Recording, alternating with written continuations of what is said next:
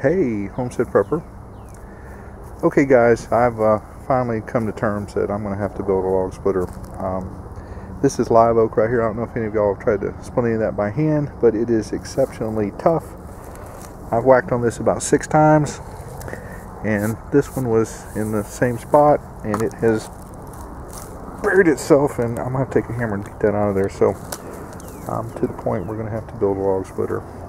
Now that right there is water oak, and that splits really nice, and you put that stuff in that tire right there, and all of that was split by hand, no problem.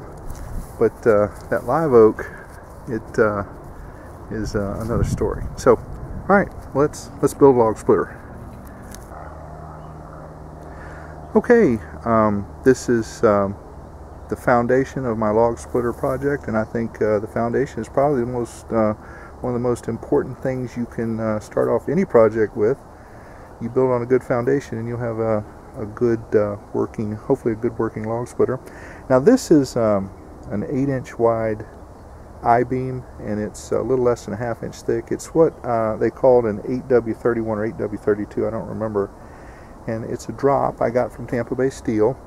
It's about 7.5 feet long, and it weighs about 31 or 32 pounds per foot, so it's pretty heavy duty.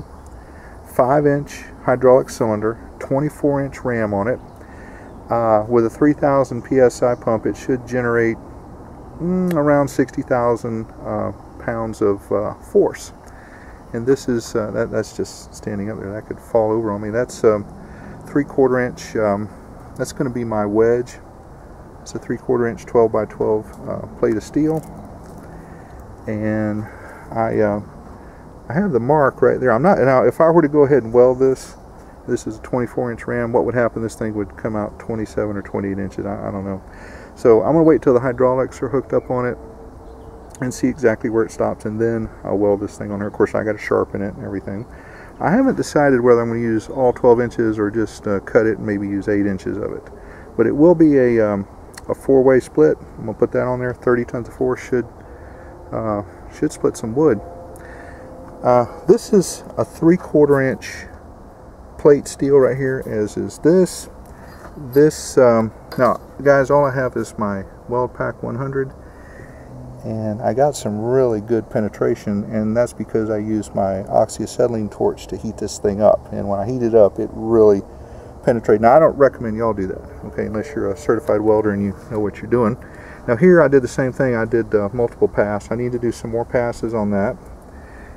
This is 1/2 inch, and I just have that tack welded in there because if I were to go hog wild and weld all that up, then there would be something off, you know, after I got done. So I'm going to make sure everything is working and sliding properly, and then I'll do a proper weld on it. Now this is a 1/2 inch pin.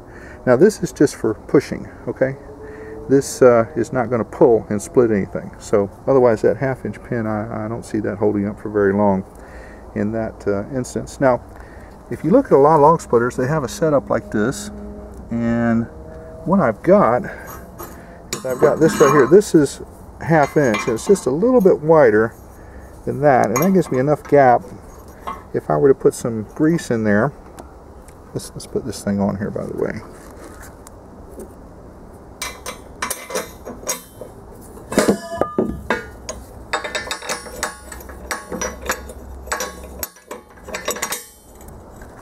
Well, I'm glad that didn't fall on my toes. Okay, anyway, this is going to fit on here like this, and this, like I said, is the spacer, and this grabs it over here, this other piece, and these are 1/2 inch steel, and that's 3/4, like I said, and I've got a piece for the other side. And no, I'm not going to be using these grade 2 bolts. These are galvanized grade 2. It's just to line stuff up. That's the only reason I got that.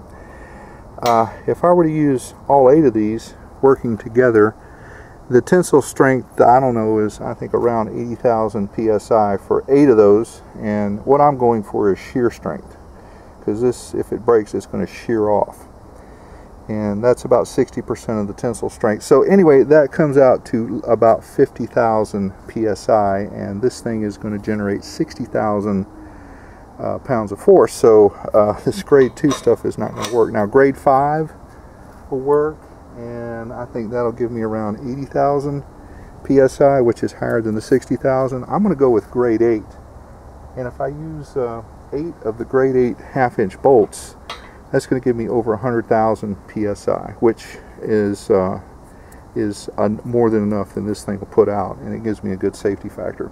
I'm also going to put some steel hoops over this thing, and that way if this thing ever were to break loose, that would contain it, and hopefully there would be no fatalities. Now I've got these are 2 half-inch plates right here. I need to grind these down a little bit better, and that's a 1.25 inch steel rod right there, and that's 3/16 steel. And what I've got here is I've got this thing perfectly level off of that beam right there, and I want it perfectly straight because we don't want to cause any wear and tear to this cylinder, or as little wear and tear as we can. A lot of log splitters will wear out. Well, I mean, they're going to wear out anyway, but I'm just saying we need to lessen that as much as possible. This coupling is going to go around here. This actually is a little bit too small. It needs to be a size bigger, and it's just to guide that thing on there. And that's pretty much it, guys. So 30-ton log splitter part 1. Alright, I've got to order some parts. I don't know when they're going to come in. When they do, I'll take this to, well, we'll do part 2. Okay, Homestead Prepper out.